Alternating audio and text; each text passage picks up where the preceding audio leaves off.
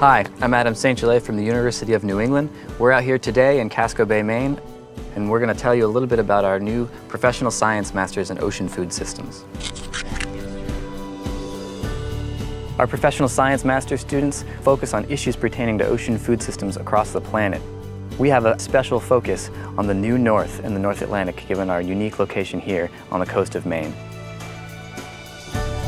As part of our program, our students travel throughout the coast of Maine and to Iceland to make real connections with international students and international problems.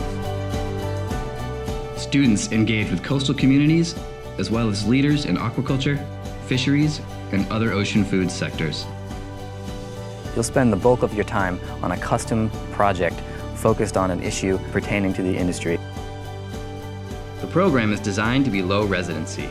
This means the only time our students are required to be with the class are for the 2 trips to Iceland and Maine. This means our students are often able to maintain their employment during our program.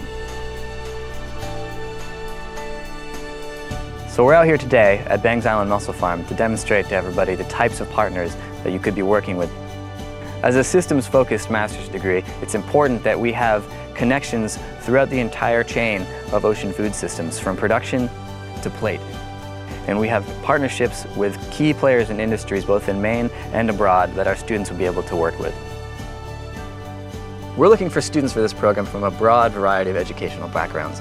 Science, of course, but also marketing, business, policy. The only thing that really matters is that you have a passion for the ocean and ocean food systems.